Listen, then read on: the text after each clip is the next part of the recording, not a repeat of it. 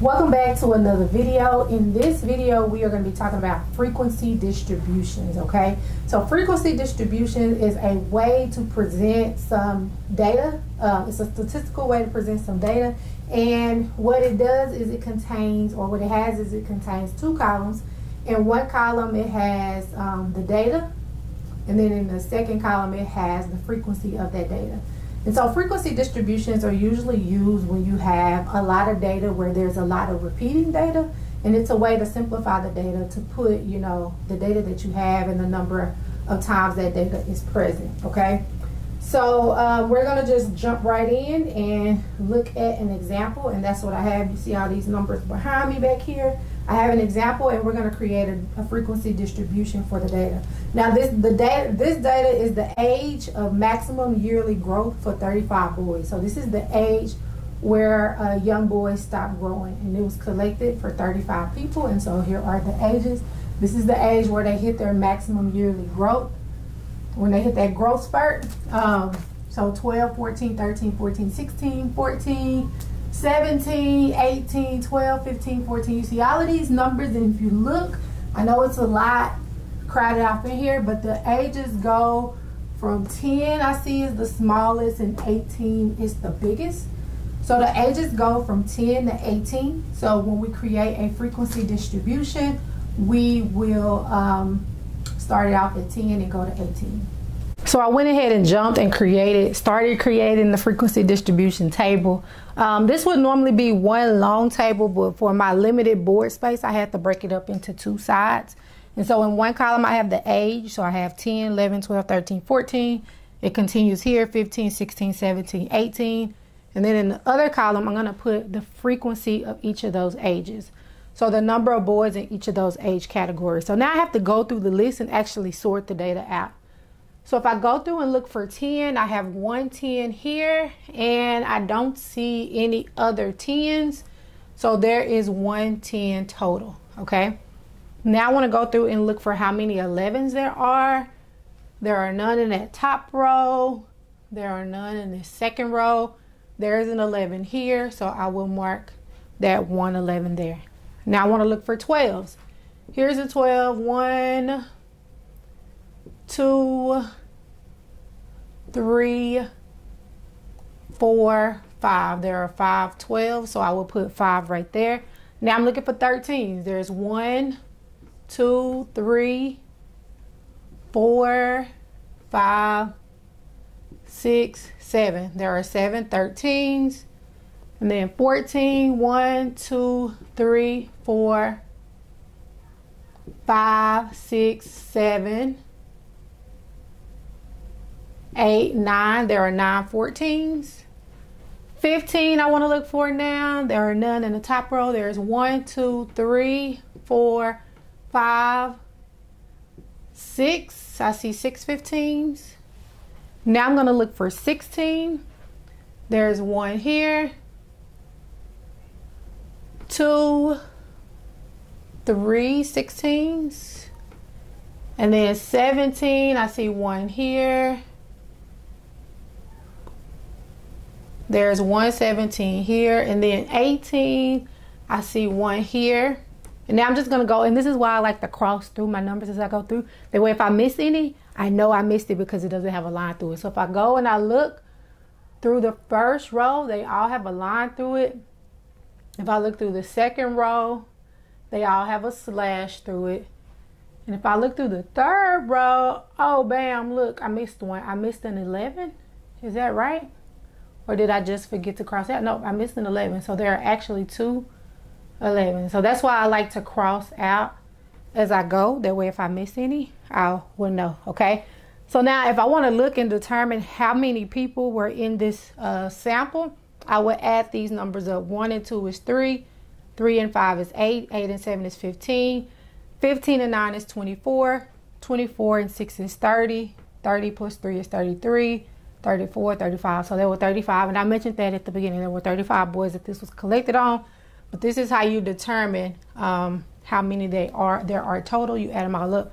If I wanted to determine which ages had the least amount of boys in it, you can see that 10 17 and 18 all had one boy at that age that reached their growth spurt. So 10, which is a young age, and 17 and 18 is a really older age for a boy to reach their growth spurt.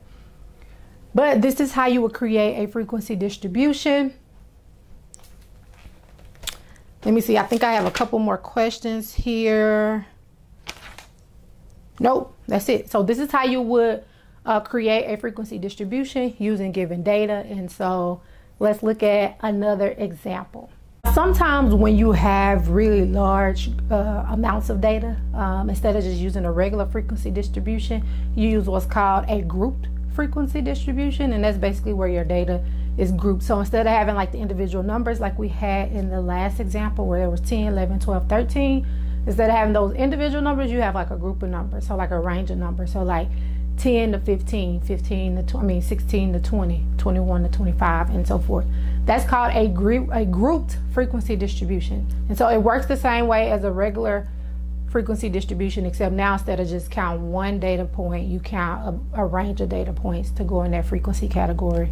Alrighty, so what we have here, I have a lot of numbers again, 40 numbers. These are statistics grades from a statistics test in the class from 40 students. And what we have is, you can see a range of grades. I see 50s, 70s, 80s, 60s, 40s. So you have a range of grades, and what we want to do is we want to organize the data by creating a grouped frequency distribution. We want to use the classes 40 to 49, 50 to 59, 60 to 69, 70 to 79, 80 to 89, and 90 to 99 to create that grouped frequency distribution. So I'm going to create my table. I don't know if I'll have enough room to just create one table. Let's see. Oh, I may have enough room. So basically these will be the grades. So these are my what we call classes.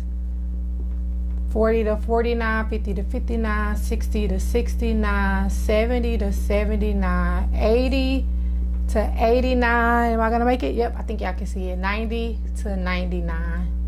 Alrighty, so those are my classes, and so here we'll have the frequency. That means how many grades in each of these categories. So we have to go through and we have to actually count the data, okay? So first I want to figure out how many grades are between 40 and 49.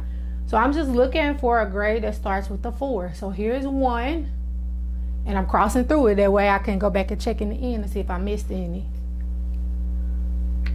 There are none here. I'm looking for a 4. So here's a 45, that's 2, and here's a 43, that's 3. So there are 3 grades in this range of scores. Now I'm looking for one that starts with the 5. So 50s, 50 to 59, the 50s. There's 1, there's 2, there's 3, there's 4, there's 5, there's 6. Okay, so we have 6 in this category. All right, now looking for the 60s. So starting with a 6, there's 1, there's 2, there's 3, there's 4, there's 5, there's 6. So 6 in this category. All right, 70 to 79. So there's 1, there's 2, 3, 4, 5, 6, 7, 8, 9, 10, and 11. There's a lot in that category. 11. 80 to 89. So now I'm looking for the 80s. So there's 1,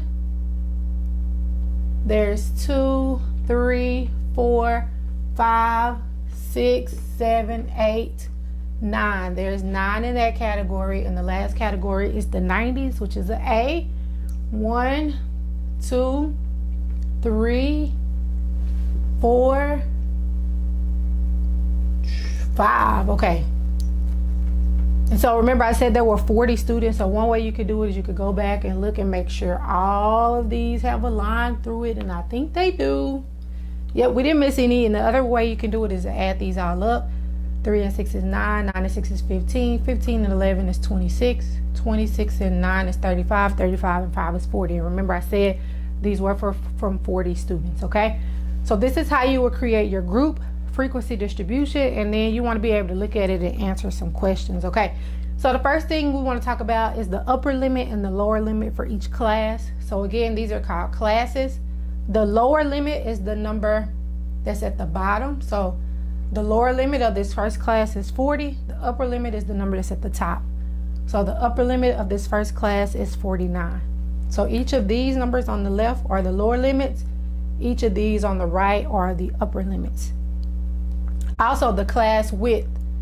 The class width is the width of each group.